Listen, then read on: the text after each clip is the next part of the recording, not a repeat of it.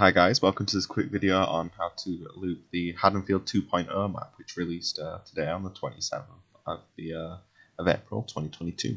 So just a quick intro, I hope you enjoy, let's not waste any more time, and I'll show you how to loop each and every household. So our first house is this pretty blue house.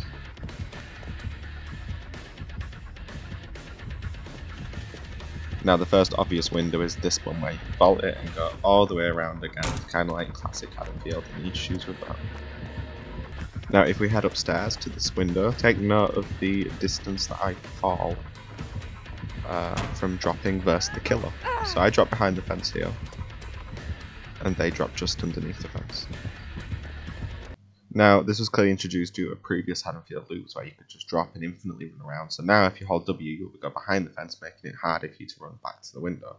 However, to counteract this, let go of W after you vault and you will drop just below the window. We'll see this a couple of times in this video. As a further note, you can also get hit over these fences, so don't hug them against the killer. So here we're going back up to vault the window, but instead not holding W as we drop. Now see the difference. This allows anyone who wants to rotate around the same window with balanced and do it again and much quicker. So tip, don't hold W. Now if the killer ever gets too close to you like that, there's that window to take in this specific window. Now the next window I'm sure you've all noticed is this window here. So we're setting up a loop here just against a normal distance where the killer's quite here. So here we go. You can vault it, I believe, 3 times with the optimal distance. And the killer generally can't really mind game it as long as you're patient enough. So fast forward here, you can actually see I think I go around it 3 times. Another tip is to not take this window if you're approaching the house from the front, because it's that unsafe. If you've got the killer at the back, say near that pallet, and then just broke it, you know you're in a good position. It's time to start taking this window. Now looking at the killer's distance from me, I can tell I won't make it around again, so instead I play like this. Some killers might get used to that or not, but for now I think you can get away with being sneaky about that. Now note my pathing here where I'm forcing the killer to rotate that way. I will not force them to cut me off, but allowing myself to get a fast. So now instead you're approaching the house from the front side, so we see yet another window that can be vaulted and run around.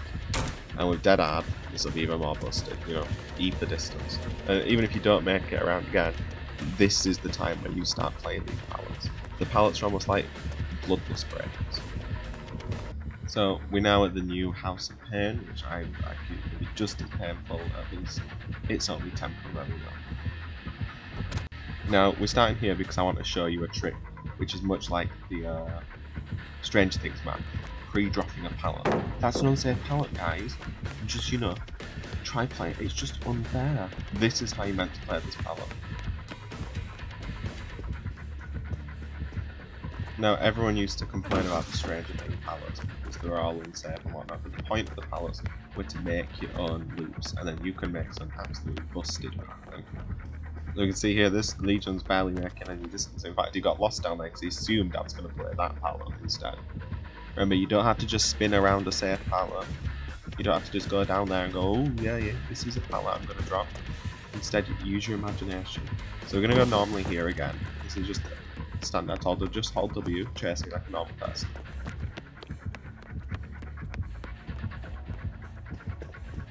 I just want to reiterate, this is not a pallet you're meant to be playing when the killer's close. I don't want to see any of the farms going, what's with these useless pallets? The whole point is you chain it with other ones, such as that safe pallet down there. Now you just run, you go up here, rinse and repeat over and over, and you can actually force a killer to break that pallet, which to many people just seems unsafe, but if any top tier survivors remember old Stranger Things map, you know some of these pallets get a bit ridiculous. And just a quick comment, I will not be covering the downstairs pallet because, you know, it's you run circles around it, safe pallet. Okay, our next house is the leftmost house of the street. So you can see this window here is just completely abusable. They rotate the opposite way. You go up this window. For killers, the best way they can outplay is actually vault like that there. It was unpredictable, but with patience you'll be able to outplay it. Obviously at this point, this is where you're meant to use the pallets like in the other house. Don't just run to the pallets and run around them and go, I'm a really good looper, look at me running the pallet. Those pallets are there to assist, not to be the main focus. So here we go again. Just be patient, double back. So which window do we go? Obviously this window. He would have got the hit there, but I was just telling him just what I was doing. You can see we just keep going around this. Just keep going around. I remember when you drop, try and let go of W as well. You can see at the moment they're actually slightly forward. Let go of W. See, and there you are. You lose less distance.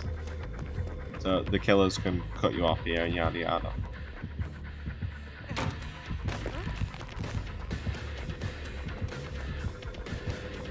Now that we've blocked this window, we rotate to this window. Now, I've told him not to break the door here, just so he can use it later.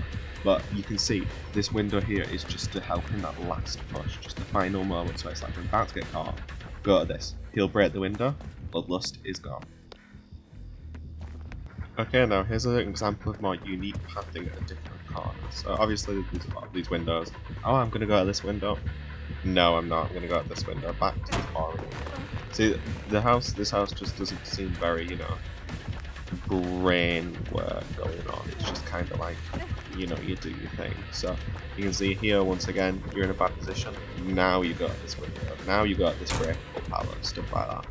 Don't make the mistake of survivors that think they're great and will run to a safe pallet, spin around it for a bit, waste all the resources, and then you'll end up in situations where many times Bloodlust is going to get you. And that's my main issue with this map. Now, can we just acknowledge this back corner of the map where this Legionnaire is laughing at it? It's one extremely unsafe pallet. I would recommend, instead of playing the benches there, play the benches at that lamppost there instead. That's the only tip, but generally, do not run here.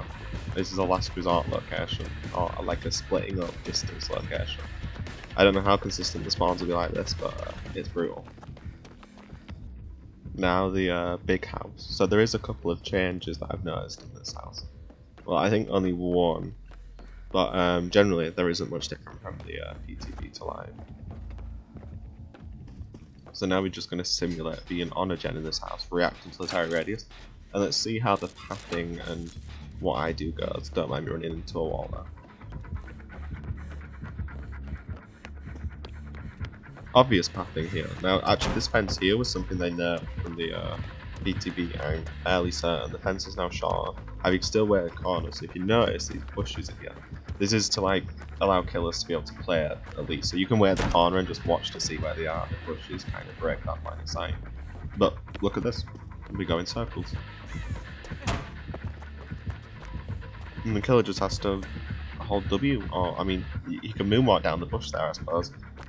But yeah, this is how you run your circle around this house.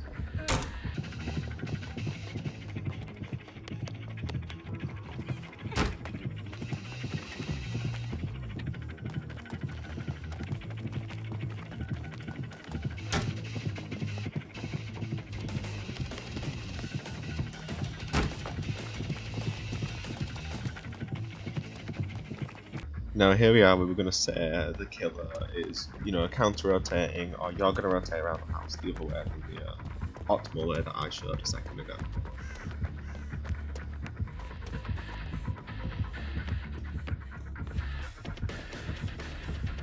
Now you might be thinking here, what do I do? Where do I go? There's nothing really left on the map.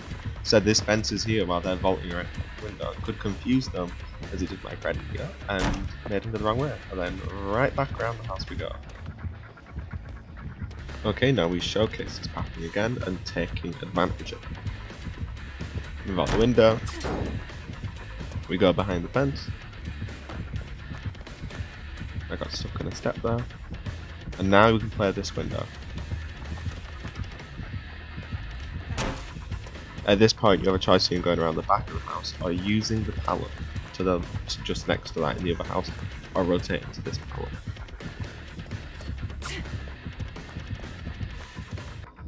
Now, the final building is arguably the worst building on the map.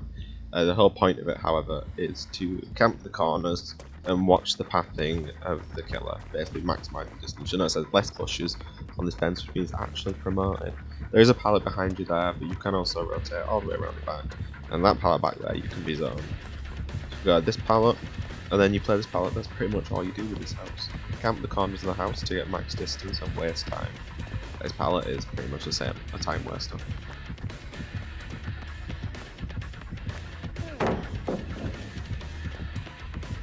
Now, as a discussion for these pallets here in the middle, please do not be one of those survivors that think they're good because they run to this car, run around a bit, you can see the killer, it's easy. The job of these pallets is a bloodlust breaker. This whole map is just bloodlusters because that's your main problem. So use these pallets to break bloodlust. Do not go in chase and immediately run to these pallets because that's how you make your team lose. The houses are there for a reason. So now it's time to show a final chase against my brother's killer. So throughout this chase there'll be a couple of little tricks I do, little neat things that you can see which I'll call out if I notice them. So enjoy this final chase to showcase the Haddonfield and how it generally should be run.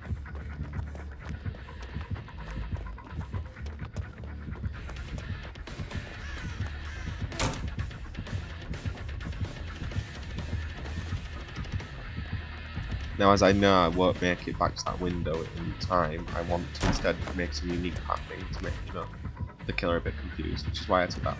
And then, as I've shown you before, use the bushes and that fence to take this window.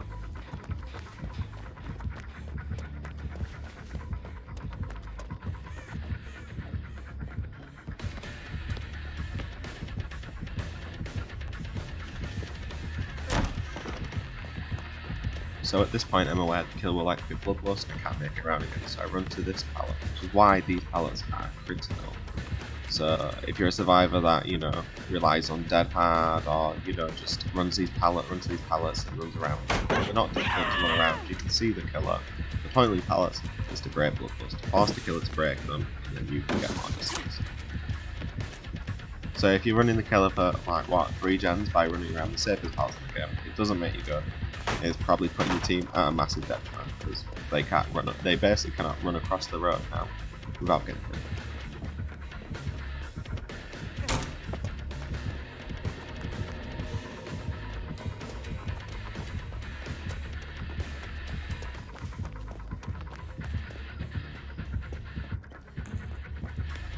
We spin around the house this way to force the quick vault on the window up here.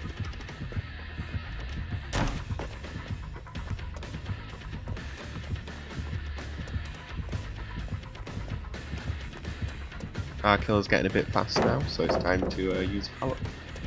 Now, don't make the same mistake I did and realise there's a fence there.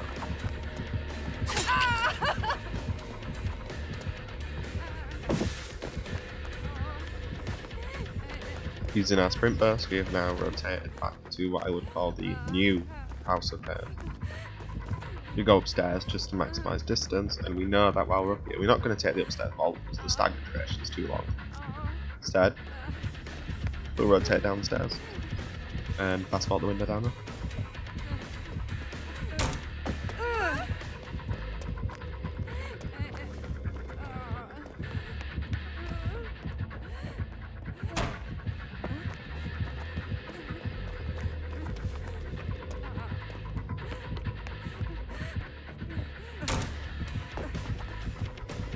Now you notice here immediately I can tell I'm not going to make it back around, so now it's time to take this vault.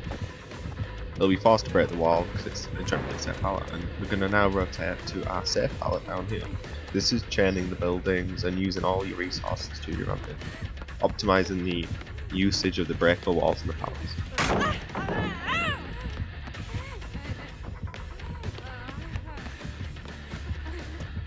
And back to the House of Pain we go.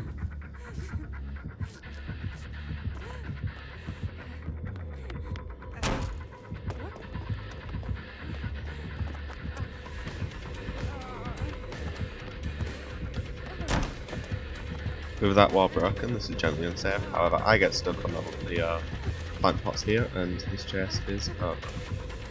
So now all you see is just me messing around with this pallet and see what I can do. So I'd like to thank you for watching. I hope this was helpful in some way for new Haddonfield. Perhaps there'll be even better tips on all this when we in future updates or whatever. But hope you enjoyed.